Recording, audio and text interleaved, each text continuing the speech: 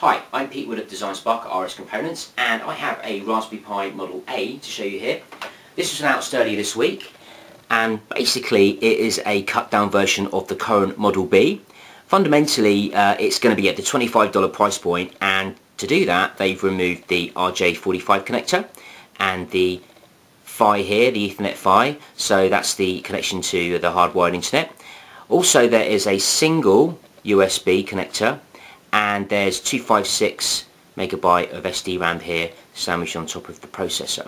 So the great thing about this is the low power side of it, and I've heard stories that actually this could probably be potentially a tenth of the power consumption of the regular Model B that we have today.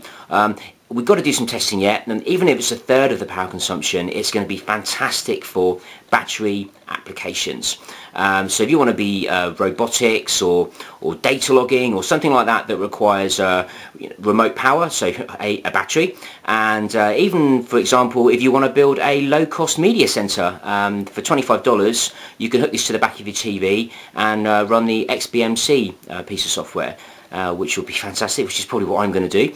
And also, if you're into industrial control, automation, that kind of thing, this is probably ideal, not only from the price point, but from the perspective that you don't need a lot of these other features that the Model B had.